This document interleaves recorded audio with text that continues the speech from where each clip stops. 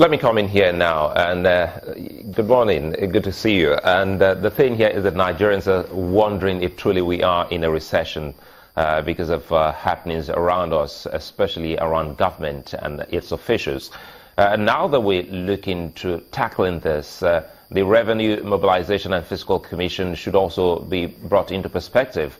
Have you been in talks with the Commission, knowing full well that for 2017 we should be looking at emoluments, talking about recurrent emolument for political office holders? Is the RMAFC looking in that direction to see if there's going to be a slash in emoluments of these political office holders? Okay, good morning.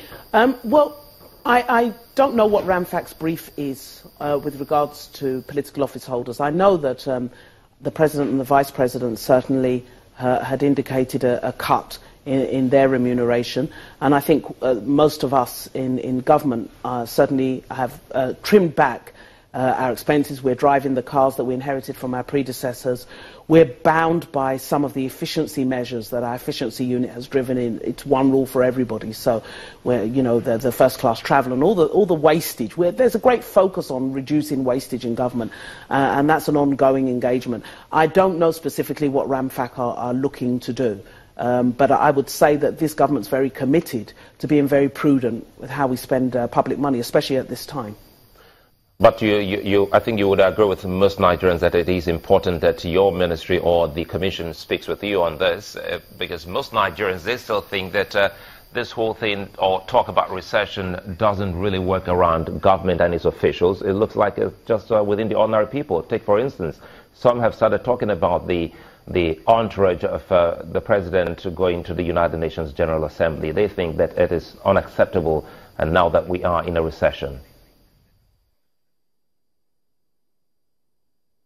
Well, I can speak personally to the United Nations General Assembly. I'm here today because a circular was sent to say, look, if you don't have essential meetings to do in the United Nations, don't go. And many ministers who were slated to do side events, and I'm one, have simply stayed behind. From what I hear, this is one of the smallest entourages Nigeria has taken. And indeed, ministers were told, normally ministers would be on ground in New York to greet the President when he arrives. That's the protocol. Ministers who are going were told, come in for your meeting only. Let's save the hotel cost. You don't need to sit in the hotel for 3 days if you don't have a meeting. I think that this government is really very much focused on value for money at this time. I mean, I don't know the details, but I was in the planning meeting because I was actually meant to go until I got a circular letter to say, look, there's no need for ministers that don't have main meetings in the General Assembly to attend. And many of us are here in Nigeria for that reason. It's good you're speaking to the people and they're listening on this and seeing the effort of government. But one other area you touched on is about procurement. Are you looking to get in a centralized procurement base for the nation? I think there already is one with the Bureau of Public Procurement. And they keep a list of prices which they use to check before contracts are awarded. And the efficiency unit is working also with the Bureau of Public Procurement to set up price guides for day-to-day items, paper, stationery and so on, so that we have price limits. It's a price checker type function that the efficiency unit are working on with the Bureau of Public Procurement, which will remove a lot of the flexibility in how much is charged for certain items, keeping an updated database of prices. These are all the type of initiatives that we are driving to make sure that the cost of governance is reduced. I think that's an objective that we had set from the beginning. We've said, look, we need to spend money on capital. We need to cut our recurrent, and we've been very consistent around this. Well, some of those who had spoken about this emergency bill to the Senate, some of them initially thought, look, they don't see any reason for this bill. Their argument is, for instance, if the budget had come in early, they may have cut out some of these bottlenecks. How do you think that bill will eventually fare in the Senate?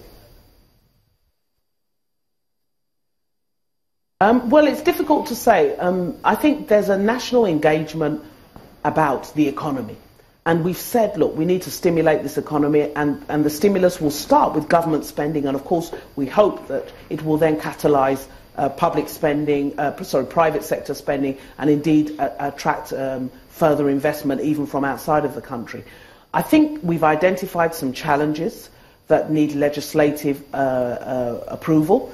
I think that the legislature will debate the issues in the context of what does the economy need. If we're trying to stimulate the economy, we're spending money and it's not trickling down at the right rate, and we've identified some bottlenecks, I think there will be a very robust debate about what powers are needed, or indeed what measures, there may not be powers, what measures can be taken, both with the executive and indeed the legislature, to undo these bottlenecks and get the economy moving. But everybody's objective is the same. We need to get the economy moving. We have a plan. We have a strategy. We've raised the money, even in very difficult times, and now we just need to spend it. But we need to spend it very, very effectively. Let me bring in this other perspective. I mean, taking you back to when they were giving, I think they call it budget support, or some call it bailout to states to enable them pay salaries, although many thought they don't know how good the idea is, borrowing to pay salaries. But about the private sector, we've seen companies here struggling. Many have laid off workers. But there's been no talk whatsoever about bailout to companies. Why is this? Well, I think when you're going through a structural change of the nature that we're going through in the economy, and it's a very radical structural change, we've had a shock to our major revenue source. We've had a fairly large macro hits on the economy. There are going to be effects, and I think government's role is to respond, and to respond holistically. We started off by looking very closely at the public sector, and that was because collectively they're the largest single employer of labour across the nation, and when they weren't paying salaries, there was a complete slowdown in economic activity across the nation. Now, in terms of businesses, we have to look at sectors, and our response must be sector-specific. We are already engaging with the sectors. I believe I'm seeing MAN at some point this week. We are engaging with the NESG, and we're trying to understand how is this impacting you, and how can government best support you. Now, those supports are a number of measures.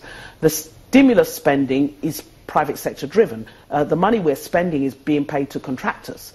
These are private sector contractors. We're not doing public works. In other words, government is not directly spending money. We're spending the money through the private sector. So there is a contraction in certain areas, and we do need to sit down and work out how we address and how we best support companies that are hurting at this difficult time, and we are engaging with them. There was an engagement yesterday, a formal engagement with the Vice President, with the economic team. But I think what's more important is the informal engagements. Most of us ministers, I speak for myself and indeed all my colleagues, we have an open door policy. There were very few people at yesterday's engagement that we hadn't met before. Informally, privately, we're listening to them. We're trying to understand where the problems are. For example, tax is one of the issues. There's a tax policy review committee that was set up under Professor Sunny that has taken the submissions on the problems in the tax system, and the draft report is now ready, and we'll be pushing out the tax policy going forward. And some of those measures will help to sorry, I've lost my words. Some of those measures will help to sort out the problems that the manufacturing sector and other sectors are experiencing. Likewise, we have a policy committee that are looking at import duty waivers and concessions, and we're trying to work out where do we go with that. Again, we have a draft. We're now consulting with the stakeholders to ensure that the policies that we bring out actually address their needs. Because we've seen here that the private sector have listed, I'm looking at the front page of the Telegraph, New Telegraph, they say private sector lists 13 factors destroying businesses in Nigeria. You have this one: access to finance, access to forex, high interest rates, high energy, transport. Quite a list, really. And you must be able to say at some point, this is one thing we've tackled successfully at this point. Can you pick any one of these areas where the private sector can say, in this area, government should have been seen to be doing something in that particular respect? What I would say to that, Mokwe, is in all of those areas, government is intervening. Look, last year, let's talk about transport. You've spoken about the high cost of transport. We'll just take transport. Yeah, just a moment. Okay. We will talk about transport in just a moment. We need to take a break now. Sunrise Daily will continue in just a moment. To join us again.